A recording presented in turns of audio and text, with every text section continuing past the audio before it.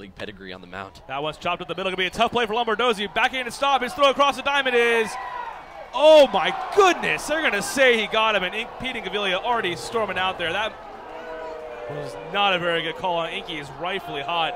I mean, that one bounced into the glove of Washington, and Stanley looked to be safe by at least a step. And you very rarely see Cody Stanley get heated. And they're going to eject Incaviglia from this game. They're going to eject Pete in the championship series? I think they should reconsider that one a little bit, because you don't need to eject a manager. And he was walking back to the dugout, mind you. That's absurd. His back was to the umpire, and he's going to throw him out of the championship series game? And now Pete's being restrained. That's a Bush League move. I'm sorry. You don't eject a manager when he's walking away from the situation.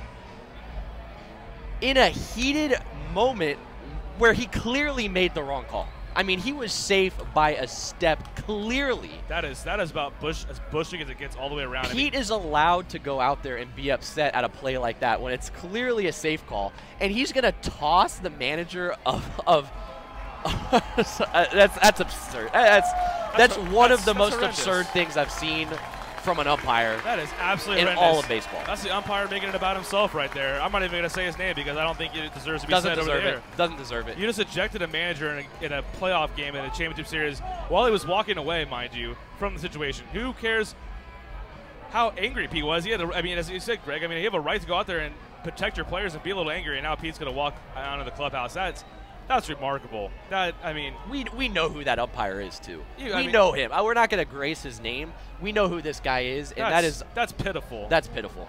To eject a manager who was walking away from the situation, and Inky was walking away. I mean, he had his back turned when he was ejected, and I mean, he is still pleading his case as he should. I mean, now you might as well get your money's worth. Should have been a leadoff single, nonetheless. I mean, you forget that all in the situation, but you know, you expect bad calls at the bases, but you never expect an umpire to do that in a championship series. That's just ridiculous.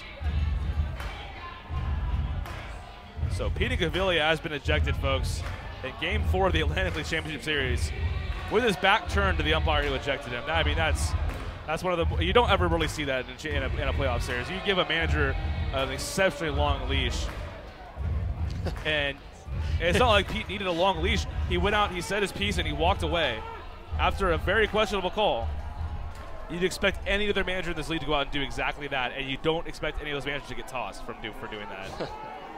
Well, time to flip the page from that. I mean, that was an utterly absurd moment, but with one away, that brings up Javier Betancourt.